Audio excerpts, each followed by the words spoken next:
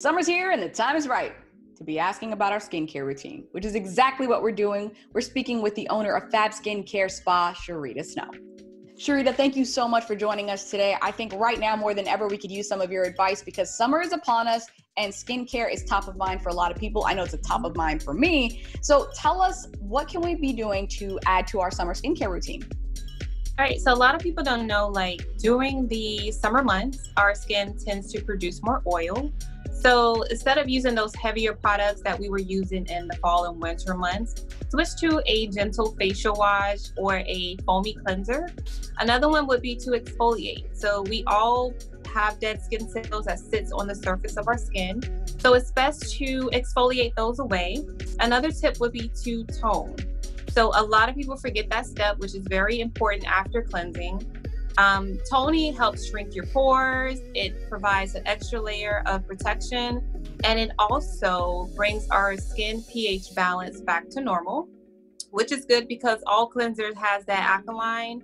So it's always good to cleanse, exfoliate, tone, and it's just going to give you a radiant glow. Glow is my favorite word, and I see your skin glowing right now, so I'm definitely writing everything you're saying down. Now, when it comes to summer, I know sun is a big deal, especially here in Florida. So when it comes to taking care of our skin with the sun, do you have any recommendations when it comes to SPF? Yes, so look for a product that says water resistant. It'll also say broad spectrum of SPF 30 or higher. So this is just going to protect our skin from the environmental toxins, from the sun rays, and just help our skin to look younger. And also, if you plan on being outdoors, at least apply it 30 minutes prior. And if you're outdoors for longer periods of time, just reapply it every few hours. So some products that I would recommend would be Aveeno or Neutrogena. And sometimes it's always best to have a moisturizer with SPF already included. Well, now that we know how to take care of our skin when it comes to the sun, let's talk about at-home facials, because I know I try to give myself one every now and again. I just want to make sure I'm doing the right thing. And for those of us out there that are doing that, do you have any suggestions or advice? Yes, so make sure you cleanse twice a day. So every morning I make sure I cleanse, I tone, I moisturize, and apply my sunscreen.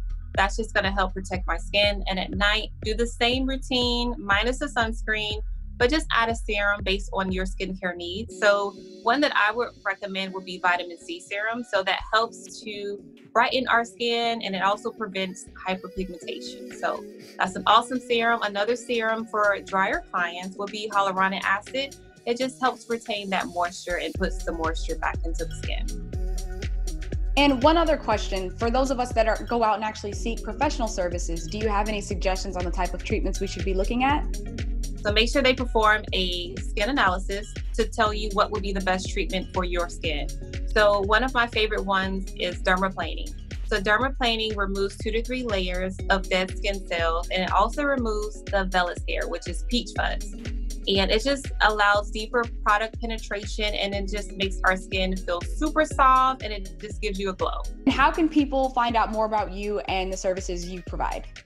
Okay, so you can find me by visiting www.fabskincarejax.com. I am also on Facebook and Instagram as Fab Skincare Jax.